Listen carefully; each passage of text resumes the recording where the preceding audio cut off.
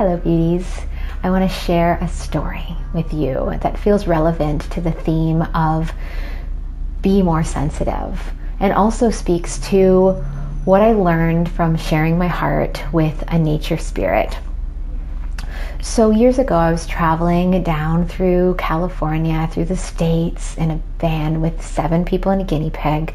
And we stopped in the desert at a place called Quartzsite, which was having a gem and mineral fair.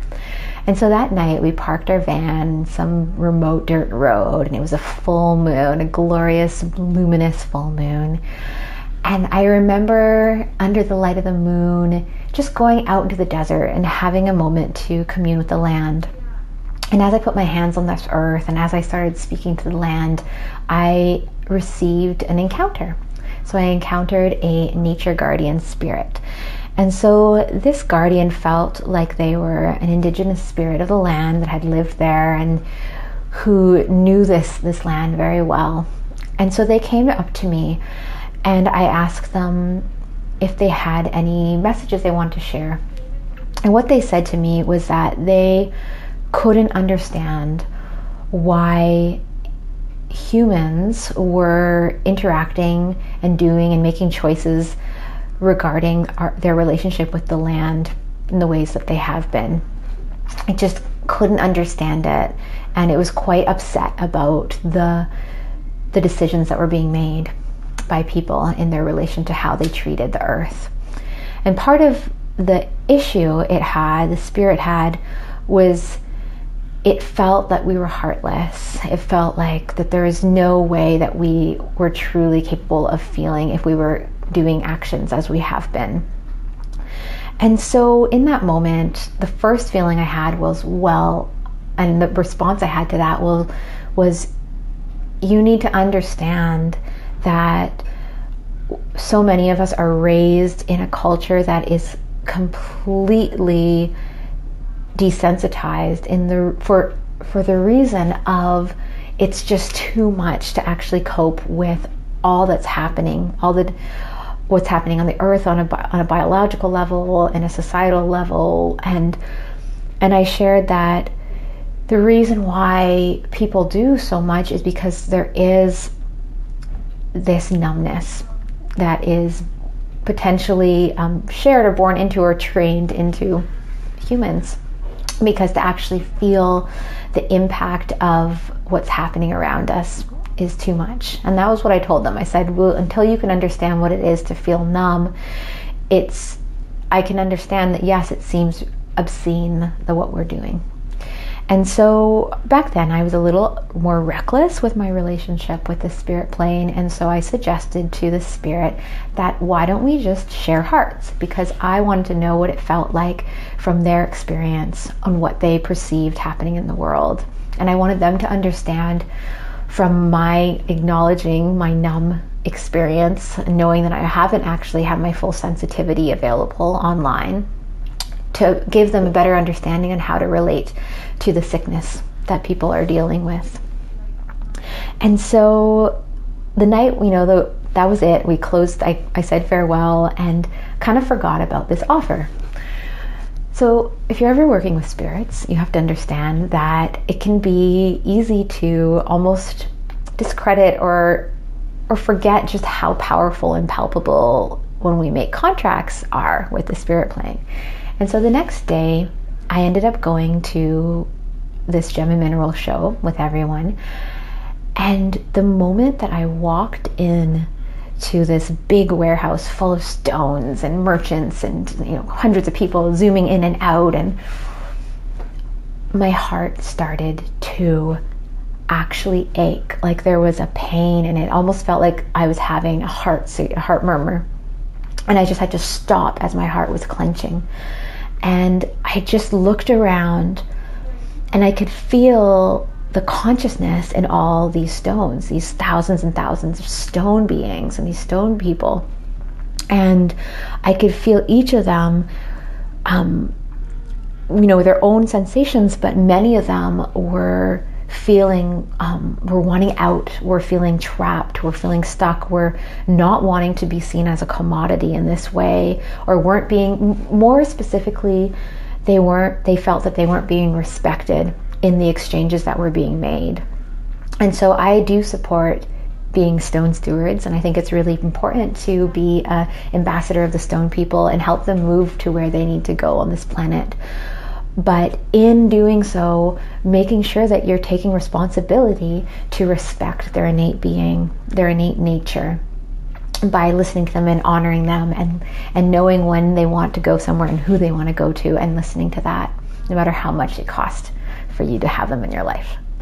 So what happened was I just started feeling all of these stones, and I started hearing so many of them being like, get us out of here, get us out of here. And I was like, oh my gosh, I can't handle this. And so I was a little more impulsive back then. And so what I did was, my first response was, I need to save these stones. I need to rescue as many stones as I can. And so this is very contradicting what I'm about to say, but I'm going to share it with you. And so what I did was I ended up getting a shopping cart and started filling it with stones, all the stones that were speaking to me. They were like, get me out of here. I want out. I want to go back to the earth. And so I just started filling this cart, and I ended up walking out of this place with so many stones. And I just kept walking, and I just carried this cart and put it in a bag and just walked. And I ended up bringing these stones to the desert and bringing them into the deep desert, and just creating this big stone mandala, this big stone grid as a prayer also to the spirits of this land. They're like, I'm listening, and I felt this, and I hear you. And may this action be a prayer to all those unheard prayers, all those unheard voices of these stone people. And I created this grid and laid those stones on the earth. And some of them wanted to come with me, and I ended up I had this thing which I called, it was crystal grid graffiti. And so I would bring some stones and actually set up these crystal grids in city spots with some of these stones. And at one point I was setting up this crystal grid, and I actually had a cop come up to me, and in the middle of me setting up said it was illegal for me to sit on the ground, and he was watching me. And so what I had to do was I had to set up the whole grid while squatting and just being there with this presence. But why I bring this up is that I ended up going back and returning his heart, because I was like, I can't handle this. It was too much to feel that much. And clearly it's like, not everyone can just go and, at that point in time I was able to save and rescue, listen to a bunch of these stones and bring them on their journey. But that's not a reasonable response, right, for where we're at in humanity. So what I realized, and why I share this story, is that I want to acknowledge that yes, there is a numbing that is necessary, unfortunately, at this point, to be able to navigate life. But there is a way of supporting your journey and feeling safe to feel more, because I believe that we are sensitive beings, and that each person is innately empathic and sensitive and highly in tuned to our surroundings. And it's, if anything, what's important now is to create the pathways so that you can start revealing that innate sensitivity that you have to the spirit realm, to the stone beings, to the animals, your telepathic connection with those that you love. That's a birthright in this life. And so this journey of desiring to be more sensitive while honoring and respecting that there are certain laws, there are certain societal systems that are at play, and how to coax and create a safe unfurling of these petals, of this luminous part of ourself, of this receptive part of ourself. And this is why I started the energetic hygiene class, because I realized that in order to honor our sensitivity, we also need to learn how to inform it about the reality that it's going to be feeling, and giving it a safe and way to explore what's around and be able to navigate it. So I share this story with you, and with that innate sensitivity within you, and to know that you have the perfect amount of time and space in your life to continue to evolve and develop your sensitivity. But if any part of you doesn't want to feel more, I'd like you to explore that, because I believe that it is in awakening our sensitivities that we become more of ourselves, that we become more alive. And in order to be more alive, and why that's important is because with more life force in us, how we think, how we react, how we interact with life changes. What we can create in this life changes. Our impact can be exponentially more beneficial. And so my prayer is that we may continue to awaken these dormant senses in our being for a more fuller experience, and also to be of greater service in this life.